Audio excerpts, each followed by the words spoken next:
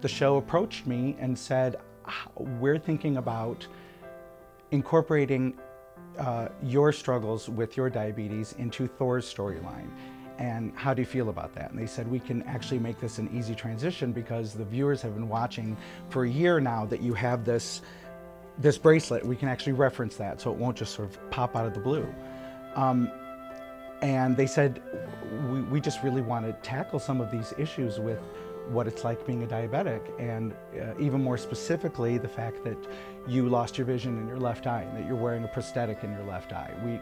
How do you feel about having Thor actually talk about that and actually take out his prosthetic and show it to Jackie?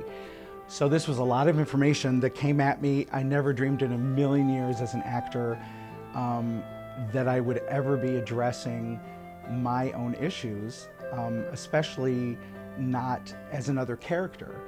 So I thought about it for 5 seconds. There was a lot of fear and trepidation at first, and then it was a very easy decision to suddenly say, this could have quite a huge impact. And yes, absolutely, I'm going to do this.